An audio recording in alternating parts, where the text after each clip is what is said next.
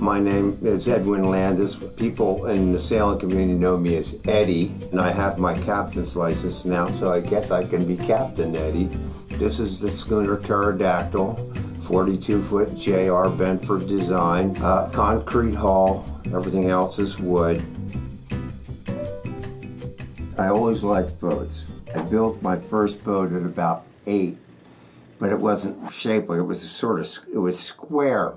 No adults told me anything about it. I just was building it, and I thought that wood floated, so it would float. I didn't know about displacement or any of that. I built the thing. The neighborhood all around, Eddie's going to launch his boat. Put it on my wagon, took it down to the river.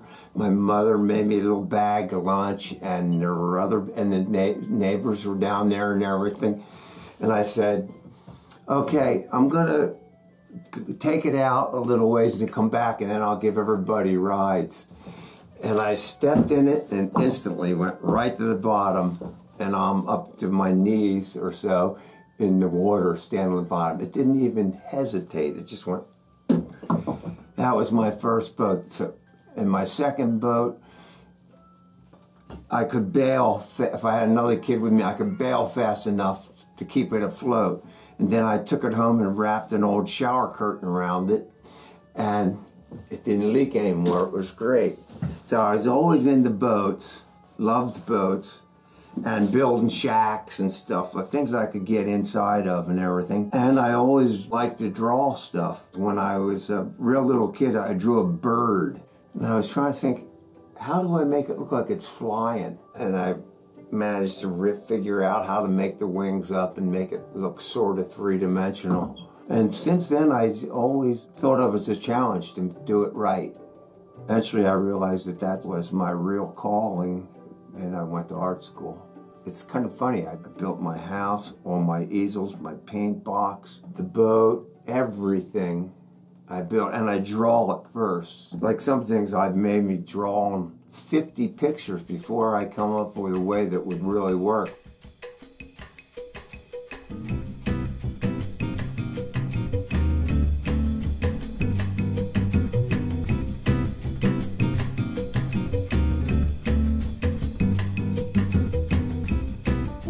This is the schooner rig with a midships cockpit. After the cockpit, the deck comes up a little bit and continues back to the stern. That's a quarter deck. This boat has a quarter deck, and we're on the quarter deck right now. These particular lines are lazy jacks. I just put these on. They're easy to put on, but when you lower the sail, it catches it, and you don't have it falling all over. It saves so much work. I actually had a temporary hatch over this where the skylight is for years and years. Even though I made the frame for the skylight, I never finished it. So that's only been there for 3 years. Really makes a difference because, you know, it's pretty dark down below. I just put these rat lines. My daughter says I say ratlins, but I didn't learn boating from being with real boaters. I did it from books or just myself, so I don't use all the terms and everything. But I got this generator recently, and now I can work my power tools, everything right out here on my mooring. We have to take it off when we start taking people for rides. This year, we're gearing up to actually take people for rides. Schooner Pterodactyl Charters, LLC. We're not totally ready yet, obviously, but that's what we're going to do. This is the main mast. On schooner, the bigger mast is aft. These masts are Sitka spruce. Most people have Douglas fir, very strong, but Sitka spruce is as strong, but way lighter.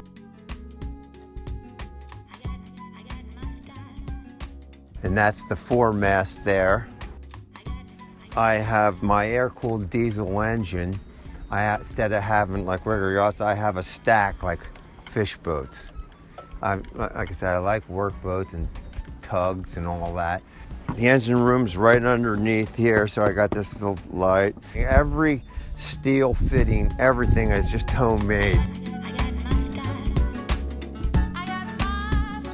This is my old steering wheel. Actually, I need a new one now, finally. It's got like a chain in there. It's all stuff that I made. It's a little crude. This is very, very Drakish. I have a hydraulic drive. It can creep. When I want it neutral, I have to put this thing there. So you don't think you don't put it in neutral and then you're doing something, all of a sudden it's in gear going full bore. So I had to put this thing on there. This is another example of real Drakeism. With the air-cooled engine, it has to have good, cool air going in. I think in the catalogs, those bronze air scoops are hundreds of dollars. I just went to Lowe's and got some PVC. Tommy Drake built his own boats. He was a retired sailing ship captain. They called him the Lone Sea Rover. And he didn't set records, do anything, he just sailed and he built his boats, everything, designed and built them.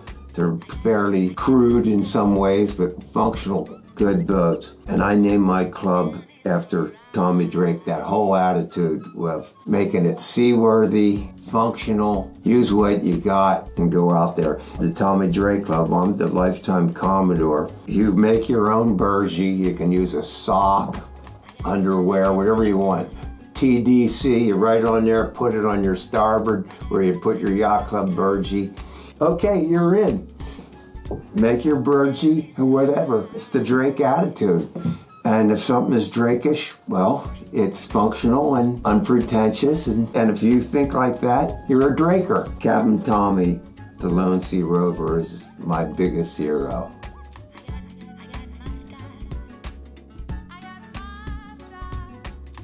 The main sheet for this sail comes here and goes up, down, around, and then you can control that right here. And for the forestay sail, and the main sheet's right here. So when you tack, the jib sheet goes on each side here, so you don't really have to go up there unless something's tangled up, which happens all the time. I've single-handed a lot. You just have to run back and forth, but it's doable. By having a schooner rig with 4 working sails, and I can put 2 other sails up, it divides the square footage, and so no sail has to be so big that it's unmanageable. And there's no winches, you notice. When you see Popeye the cartoon, you know, and he has those oversized forearms, there's a reason for that. Sailors are always gripping and pulling, so at least old-fashioned ones, unbelievably big forearms. I have this 100-pound fisherman anchor. It's unwieldy, but it holds. I have metal cable for my anchor. This is a 6-ton logging winch that I got secondhand. It's real old. If you put the crank, I had to make my own crank. It didn't come with one. 6 of these cranks turns the drum once. But if you put it over here, it's something like 32 cranks. And this is a 6-ton winch, and if you put it on that one, you can actually crank 6 tons. I got it fouled on some big thing underwater, and I'm cranking, you know, the bow's going down and down, and I'm just cranking away until I forget what it was. Some big thing finally came up. This is the forestay sail. I have the jib, and then I also have a flying jib, so there's 3 head sails if I want to have them.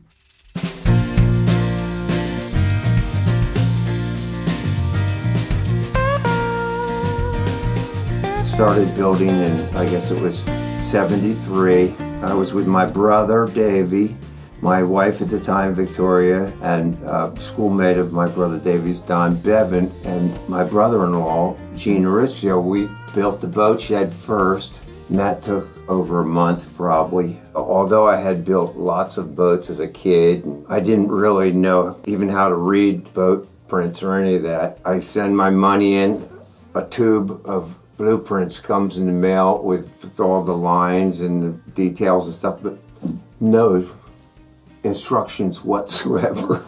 I had to bone up, I had to get every book I could find, and Ferrocement, it was new.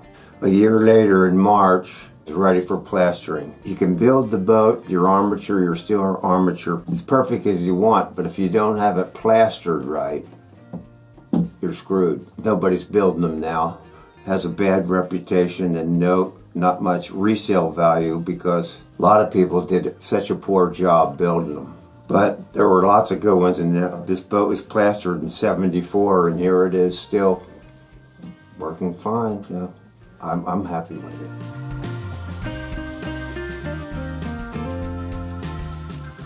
This is the galley.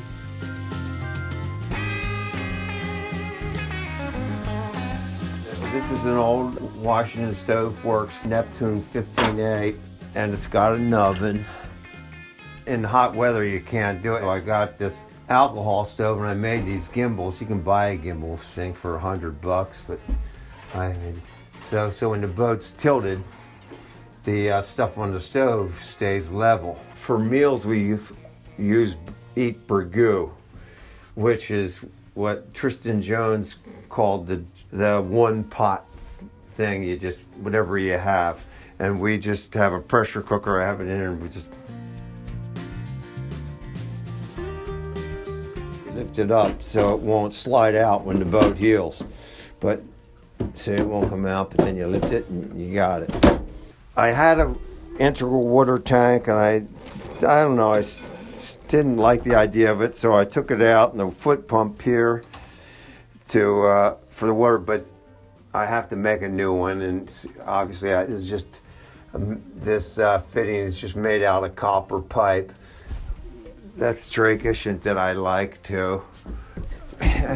You see all these bottles here and think, boy, he drinks a lot of liquor. No, they're water from my well. For just drinking water, I like the well water. You know, I'm spoiled. The table, you can pull the pin and make it go down, and you got a double berth there. But I couldn't get pipes that fit really snug, so I'm going to have to pad out the one pipe, see? But it's been this way forever, and I like it so you can go back in there. This is recycled wood too. This is the typical thing. When it's really hot, we have all the utensils holding the port lights open. And up here, which is catch-all right now, is the forecastle. It's got a double berth for a couple. It's getting to be pretty intimate. Then a single berth over here, and I have ground tackle down under there, rope, and storage up there. Here's that. I lost the little thing for that, but this is a... See, it's not working now, but this was the ship's horn. And I used to have a knot meter. There was a little L tube with a cork in it, and you stuck it in the water, and there was calibrations on the tube, and wherever the cork came to, it would tell you how fast you're going, 6 knots or whatever. I don't know what happened to that. I don't know if they have those anymore. Watch your head here. People have really gotten a bad rude awakening from that. This is the head, the bathroom. This is new too. It's a composting toilet. You put this peat moss in it. You have to crank this, put it in the thing, crank it 15 times. That's your flushing. It's legal. That's a legal thing. Gaff cabin. I welded this thing up out of pipe 40 years ago, and it's still around too. It heats it up really well. You gotta have musical instruments when there's no wind. That's what you use to call the wind. Storage, you know, instead of having hinges, I made them like the old American Flyer wagons when I was a kid. The double berth is really, really nice. I did my own steering too, and it's quite crude. Cables go through tubes underneath, and it comes in here, and I just made this emergency tiller. There's the wrench right there that you bolt it down with, and you can get it on there. And I'm going to have a rope in here, and it's going to go to pulleys here and here and go up so I can control it from up above. But anyway, and this is black locust. It's strong. So let's see, there's 2, 3, 4. Somebody could sleep on each of these. There's 6. The galley table could go down, and 8, and then 3 more up. So that they're actually, you could sleep 11 people, but that would be really tight. And who wants to have to lower the galley table and bring it up, you know? You want to go get a midnight snack, there's somebody in there laying on the table down, so that's not so cool. Hey, this is the chart table. You know, the charts and stuff are in here. My sextant, nobody uses it. That I actually used this going to Hawaii, not on this boat, another one, but there was a other person who was the main navigator, had a real sextant, but I was pretty accurate with this thing. I don't remember how we were doing it. Now everybody's got satellite navigation, global positioning, works great. My father-in-law gave me this for birthday or Christmas or something a while ago, a couple years ago, and finally put it in. You know, the whole thing, Roger, over and out, all that. I had never had any of that before. You just sort of think, hope they see you or whatever, and whatever they want to, you can't talk to anybody. It's like, oh, well, I see you over there. And I'm pretty cool. I really like this design because I got my own shop at the end. Here's the engine. Another uncommon thing, an air-cooled Deutz diesel from Germany, 1980. And I got the Spencer fluid power hydraulic system. And I got my vise and my complete shop here for doing everything.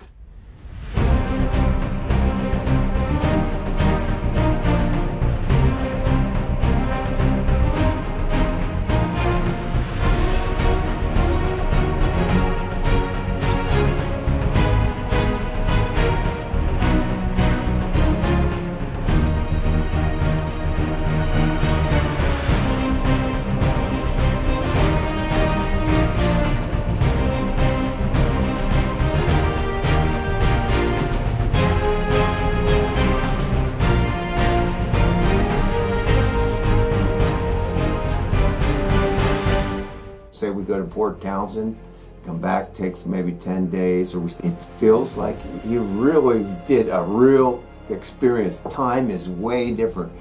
With a really good wind, we can probably go about 8 knots. It's just a different perspective, and it's healthful. And you just start. If you can boil it down, that's it. Just try, just start. You can not have your exact plan for the rest of your life and never start. You just have to start. And that's the way I've done everything. And that would be my advice. Go for it.